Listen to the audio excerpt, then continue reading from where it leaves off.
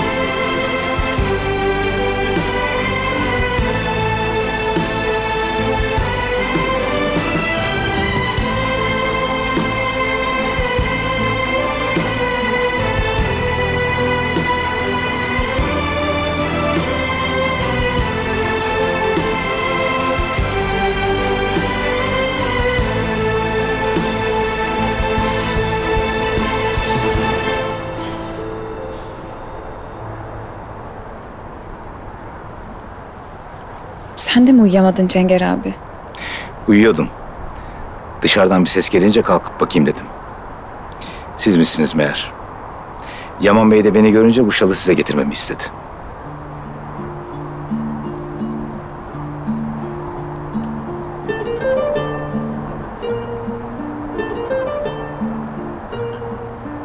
İyi misiniz? Pek iyi değilim galiba. Bu saatte ayakta olduğunuza göre uyutmayacak kadar önemli bir mesele herhalde. Çok önemli.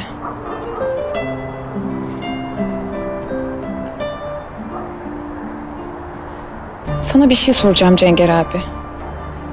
Tabii, dinliyorum. Bir yol ayrımında olsan, önünde iki yol olsa yani, doğru kararı nasıl verirdin? Hangi yöne gidersen doğruyu yapmış olacağını nasıl anlardın? Hangi yola çıkacağımızdan daha çok yola kiminle çıkacağımız önemli bence. Yol bu. Sonunu göremeyiz. İleride ne kadar çatallaşır, yolda başımıza neler gelir, önceden kestiremeyiz. Ama yanımızda kimin olacağını baştan seçebiliriz. Önemli olan hangi yoldan gidersek gidelim, yanımızda kimin olduğudur. Yoldan önce yoldaş gerek insana.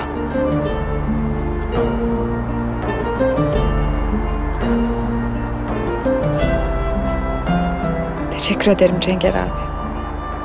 İyi geceler Seher Hanım. İyi geceler.